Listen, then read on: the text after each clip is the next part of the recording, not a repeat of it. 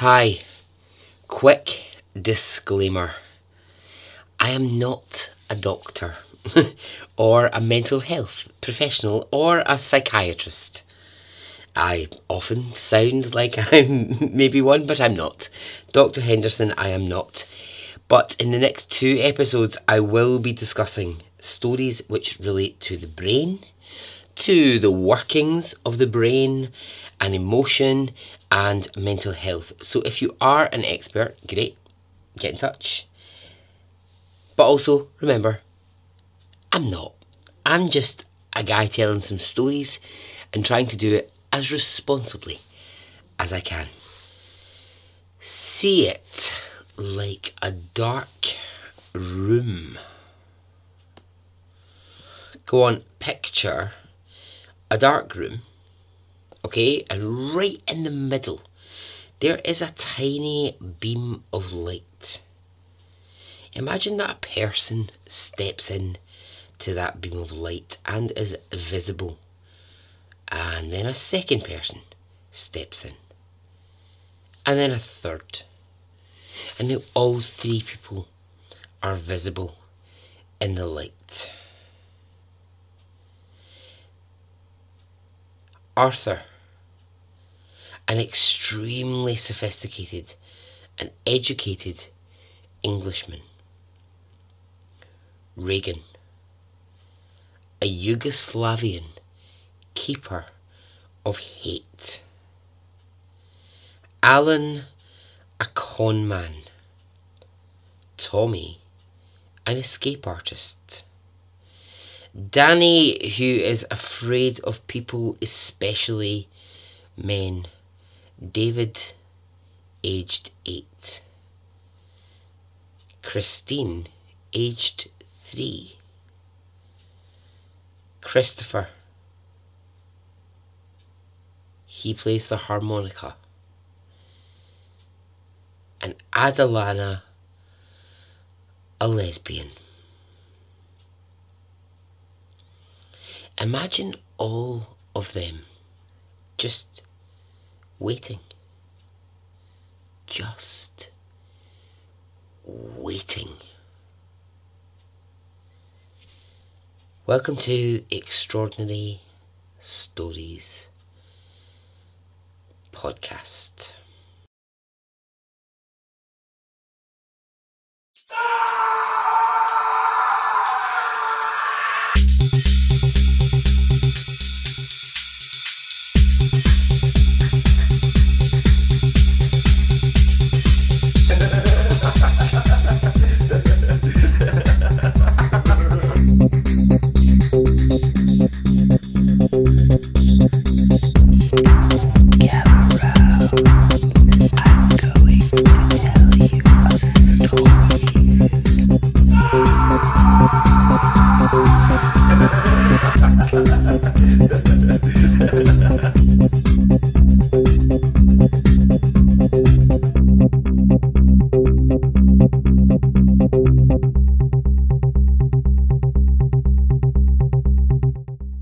Hey, how are you?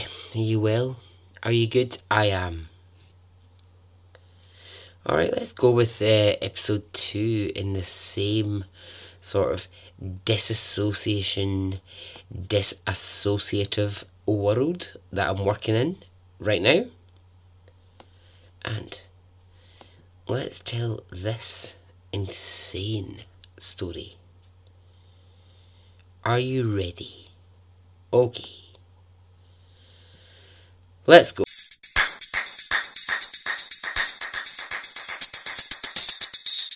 William Stanley Milligan was born in 1955 in Miami Beach. Lucky him. Oh man, I wish I'd been born in Miami Beach. I'd be like a surfer with like beach curls and a 6-pack. I'd be like, ooh, look at me, I'm at the beach. But nah, I was born in Paisley, the home of cotton mills and rain. So William, he was born and he quickly becomes known as Billy.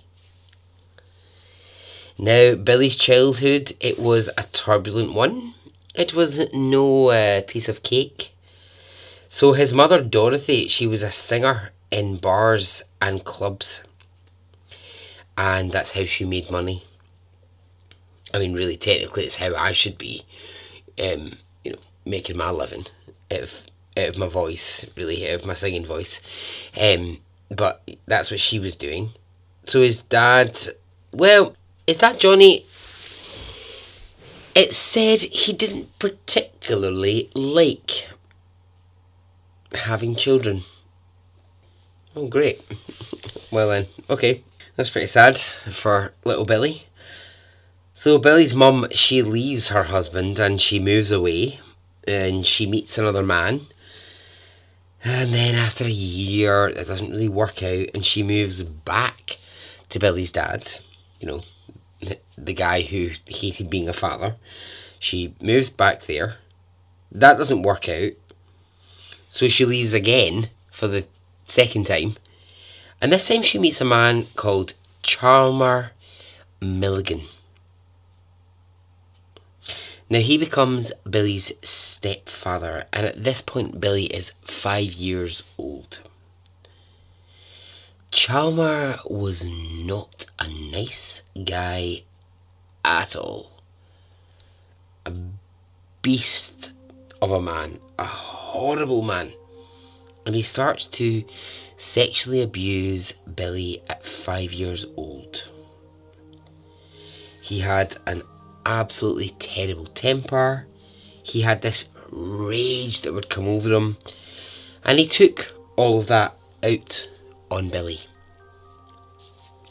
Billy's mother, of course, had no idea this was what was happening. She had no idea that her son was being sexually abused by her husband. No clue that was happening. But then something strange begins to happen in Billy's behaviour.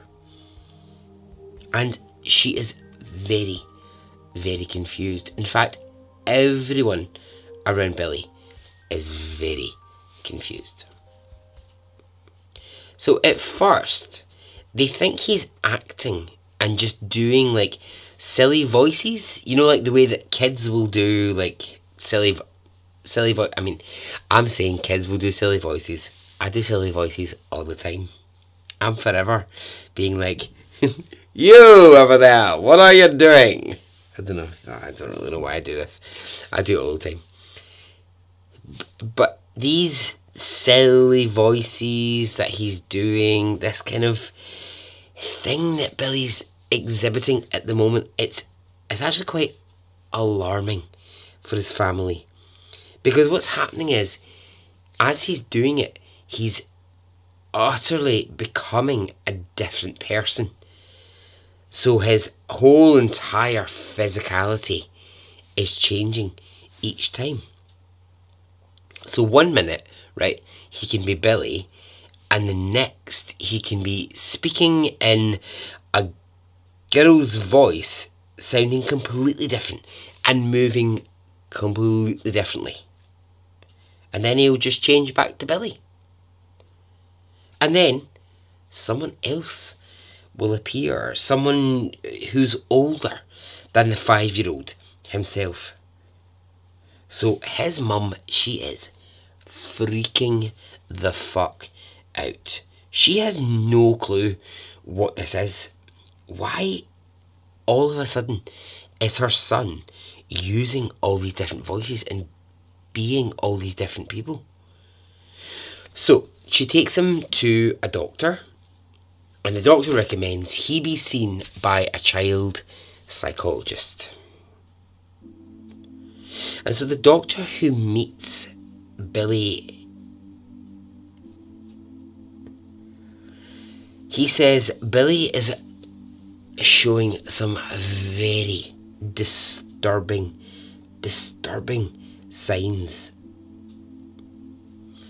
In one session with the doctor, all 3 of Billy's personalities appear. Now, split personality or Disassociate. Try again. Dissociative identity Dissociative identity.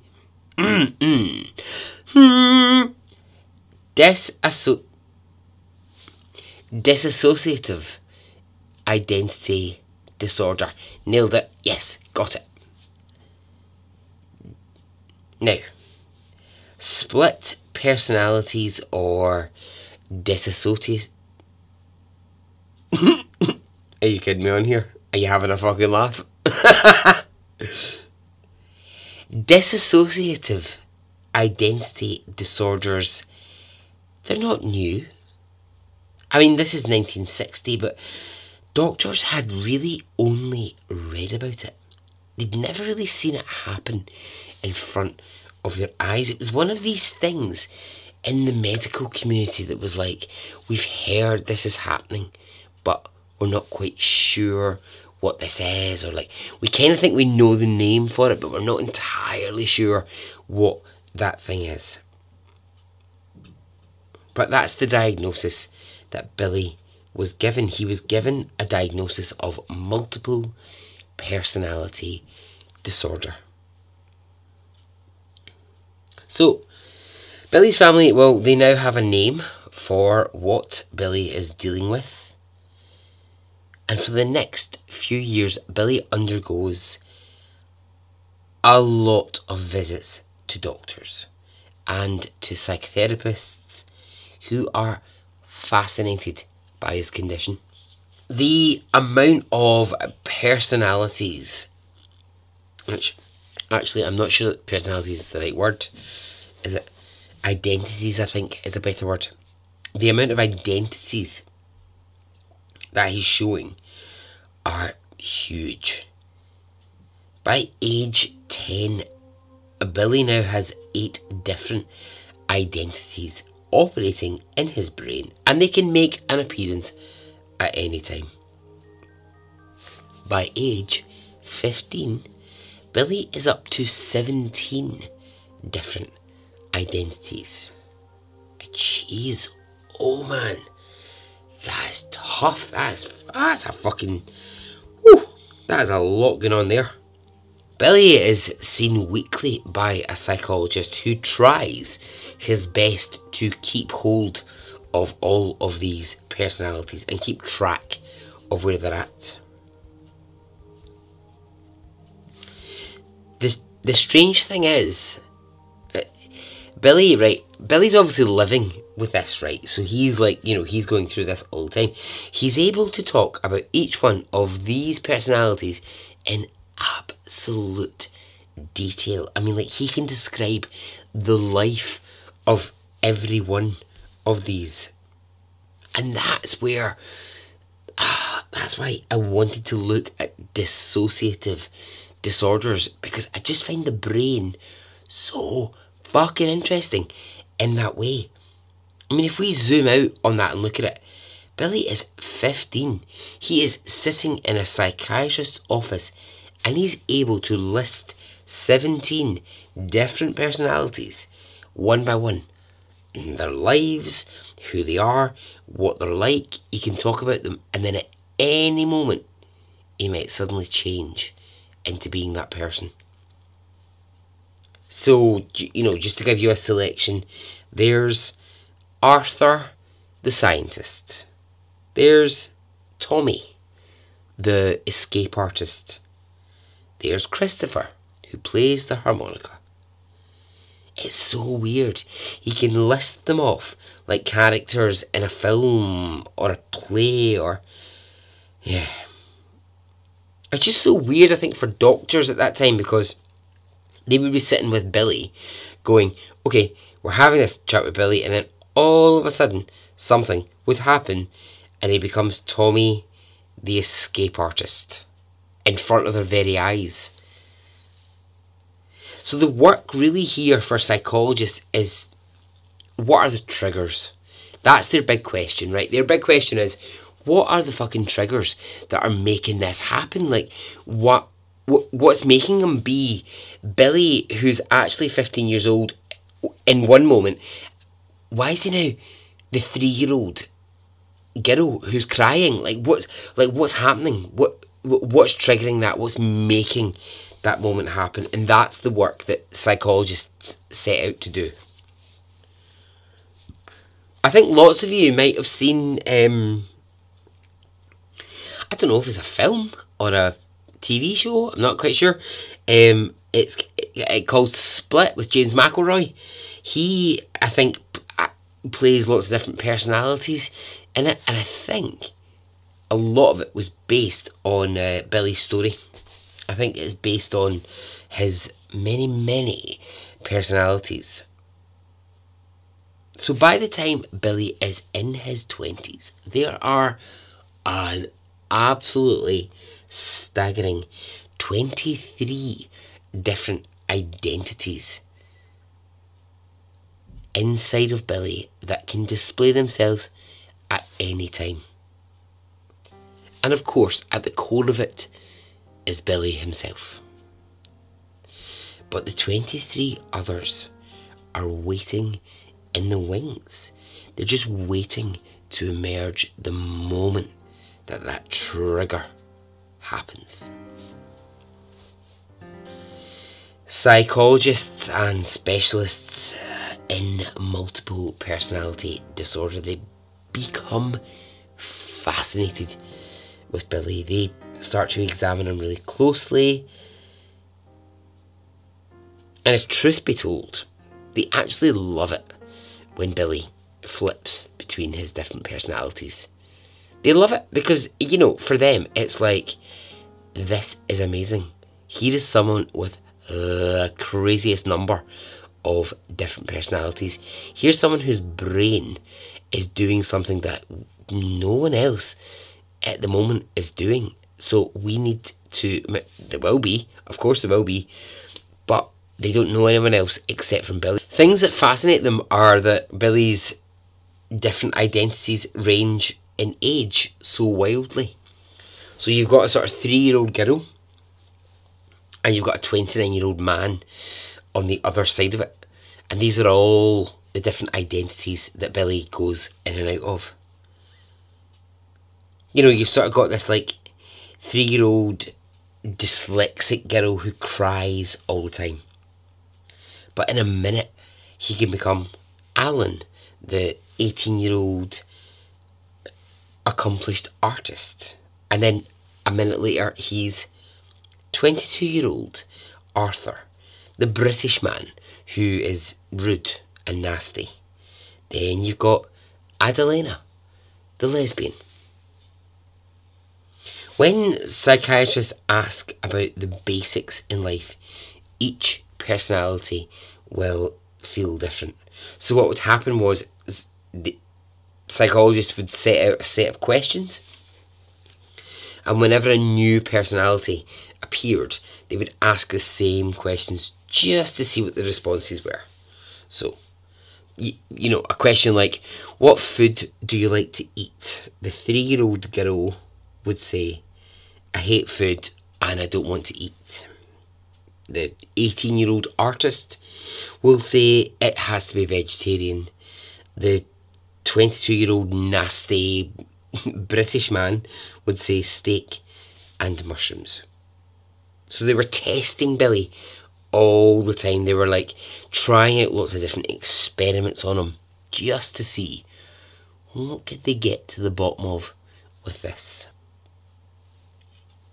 So when Billy is 20 years old, his family move to Ohio. So they're living in Ohio and Billy is seeing a new psychologist.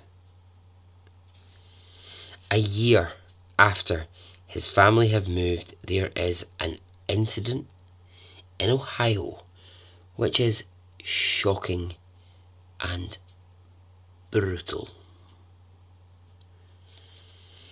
A young girl, 18 years old, is walking through Ohio University campus when she's kidnapped at gunpoint.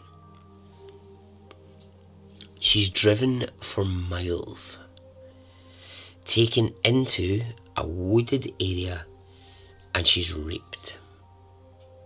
Horrible. Horrible. So a warning goes around the Ohio University that single females should be very careful.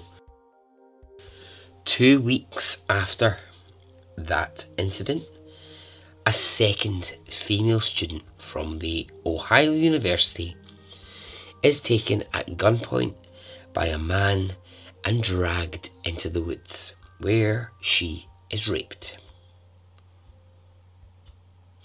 Okay, by now there is a major panic. I mean, Ohio are like, there is a serial rapist on the loose. The two girls have given a description to the police, but there is no luck in finding the attacker. 1 month later, a 19-year-old female student is walking through the grounds of Ohio University when a man stops her and he asks for direction to the nearest library. They begin to chat and he says, "Let's go for coffee." She agrees. She thinks he seems really nice. 2 hours later, the man rapes her at gunpoint in the woods. So who was this rapist? Well, it was Billy. By the time the third girl, the coffee date girl, comes to police, Billy is already being tracked. The sketch of him is drawn by the police sketch artist and it's making its way into newspapers and it's being shown around town. Have you ever wondered what you might look like in one of those? I have. I mean, I really don't want to be looked for by police for anything, but I often think if I was to appear in the newspaper as a sketch by police, how would that look? Would I look fabulous? Or would it look like, oh my god, what a creepy fuck. Get him locked up forever. Yeah, I'm so intrigued to know what I would look like. Using the sketch and the information from the girls, they track down Billy. They arrest him, and now Billy, with his 23 personalities, is charged with 3 counts of rape. And because he had a gun, at each crime, attempted murder. So what happens is psychologists try to intervene and they say, look, Billy's unique. He has a condition like no other. But police say, well, alright, we get that, but let's look at the facts. What we have here is straight up sexual assault. So the case goes to court, and here is where Billy's story becomes truly extraordinary. Sitting in court, the 3 rape victims all identified Billy as their attacker. Now there's no denying here Billy is the rapist. No one's denying this fact at all. But the defence team, they think the fact that Billy has these different identities is the way to get Billy off.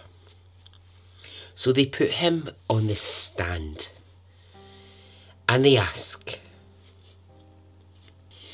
Billy, did you commit these rapes? Billy says, no. I have no memory of ever meeting these females. His defence say, okay, but they all are pointing at you as the rapist. And Billy says, it was one of my other identities. Okay, so now the whole courtroom is listening. And at this point, everyone's basically doing a what the fuck face. The defence ask, okay, then who was it? Billy says it was Adelina. Alright, so who is Adelina? Adelina is the lesbian identity that Billy has. Okay. Yeah, so, what the fuck? Billy's now saying Adelina, the lesbian, raped the 3 girls. Billy's asked, was there anyone else present? Was Tommy, the escape artist, around to witness this? Was Arthur, the 22-year-old British man, was he there? And Billy says no.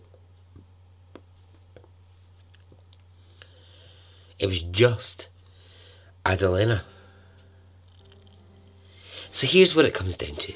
Billy is saying, I didn't commit these rapes. Adelina did. I mean, the court case, you can imagine. The court case is a circus at this point. This kind of testimony had never been used before in court. Never been used. And of course, there is nothing funny about mental health or mental disorders. Of course there's not. But look at it from the outside. A man who has clearly raped 3 women at gunpoint is saying, it wasn't me, it was my lesbian identity. So, I mean, I'm not doubting for 1 second that Billy had these other identities. You know, from the age of 5, it's been registered that Billy was displaying all manner of other identities. But you can see that under the harsh light of a courtroom, this all just sounds very bizarre. But the outcome is this. Billy is found not guilty. He's found not guilty on the grounds that it was one of Billy's other personalities, one of his other identities, who committed this crime and not him. This was, and that's why I'm telling you this story, this was the first case in the world where someone was found not guilty due to dissociative disorder.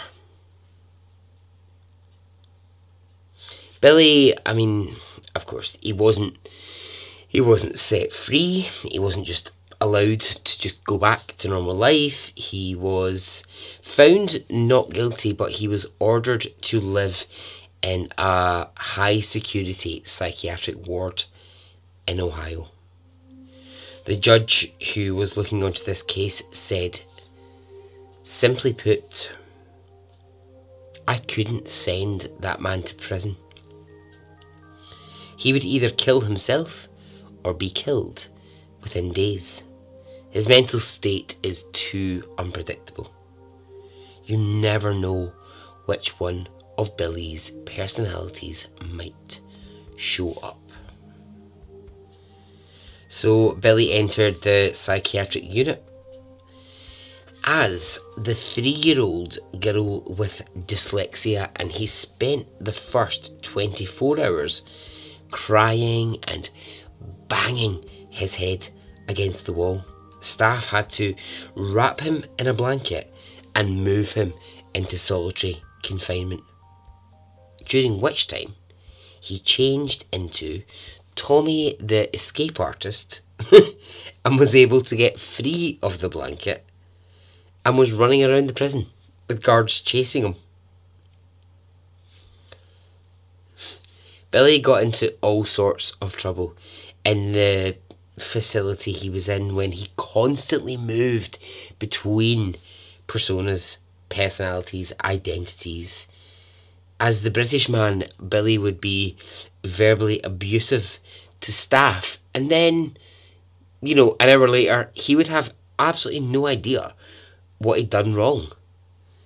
He would sometimes become the 18-year-old artist, and he would start smoking in his room, which was completely which was completely forbidden. But again, Billy would be confused. Why were staff upset with him? He continued to be examined by psychiatrists. Hi there, if I could just try this in English, that would be marvellous. So he continued to be examined by psychologists who just thought Billy was the most bizarre case they had ever seen. Of Billy's 23 personalities, 10 of them were the most prevalent. The 10 were Arthur the Englishman, Reagan the Yugoslavian hater, Alan the conman, Tommy the escape artist, Danny, who was afraid of people, especially men, David, aged 8, Christine, aged 3, Christopher, who played the harmonica, and Adelina, the lesbian rapist. And of course, Billy. Billy remained in a psychiatric ward for years, and his story was told around the world. What made Billy's story so unique is that doctors would say that each time he took on one of these new identities, it wasn't just a small shift in Billy's voice or, just a little change. It was entirely a new person sitting in front of you. One doctor called it embodying the soul of others. He said that Billy would literally change so radically in front of your eyes that you couldn't ever believe Billy had actually ever been sitting there. That if the 3-year-old girl appeared, you utterly just went, oh my god, it's a 3-year-old girl in front of me. And Billy was gone in that moment. What triggers all of those changes? Well, that's where psychologists tried to get to for years, for so many years with Billy, but they could never find the rhyme or the reason or what those triggers were. Something just snapped in Billy and he suddenly became a different identity. One thing that doctors did know is that at the very, very mention of sex, Billy would change into one of his younger personalities and he would immediately start saying sex was dirty, sex was unclean. And perhaps, psychologists will say that's maybe a bit of a key into what it is, that sexual abuse at age 5 years old, this is where this all started. Maybe he just retreated into himself, and that's where all of these personalities began. Billy was released from the psychiatric ward in 1991 after years of being locked up. His identities by that point had gone from 23 to 3, and doctors felt confident that he could manage himself. So he started his own production company, and he wanted to make films about his own journey with mental health, but these never came to much. In 2011, 10 years after being released, Billy was diagnosed with cancer and it was terminal. He was taken to a nursing home in Ohio in 2014, and at age 59, Billy died. Billy Milligan will go down in history as the man who was found not guilty on 3 counts of rape due to another identity having carried out the acts. His story is so unique because when Billy died, a group of doctors who treated him throughout his life got together and they asked, look, what is this case? Can this all be true?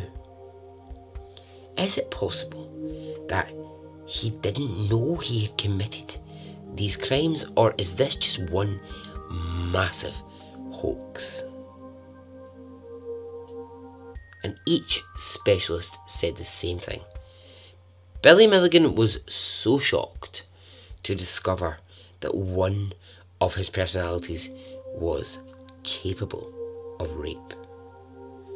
One doctor said, I have never seen a case like Billy's, where each persona is so real and so vivid.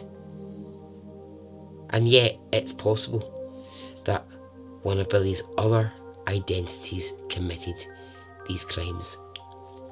Even 5 years after his death, the case of Billy Milligan and his 23 personalities still continues to remain one of the most curious cases of dissociative disorder. And so ends the story.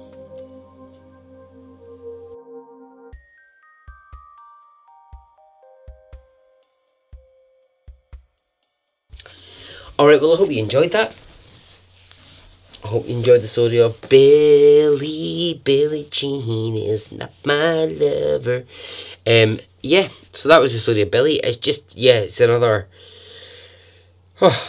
part of the disassociation thing that I'm fascinated with at the moment. I don't know why I'm fascinated with it, but I am, so that's what that is.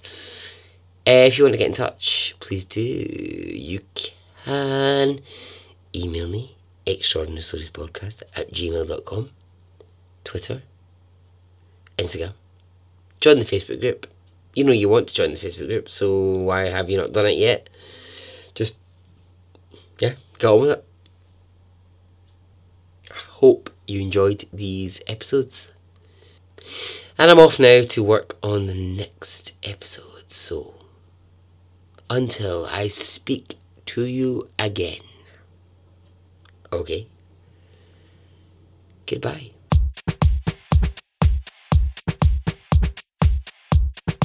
It didn't affect me really one way or the other.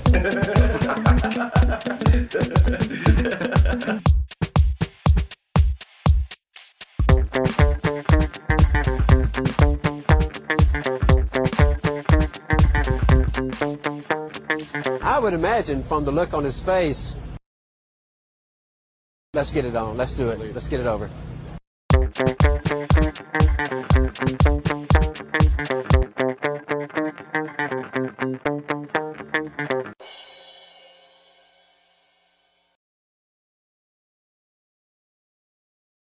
Let's get it on. Let's do it. Let's get it over.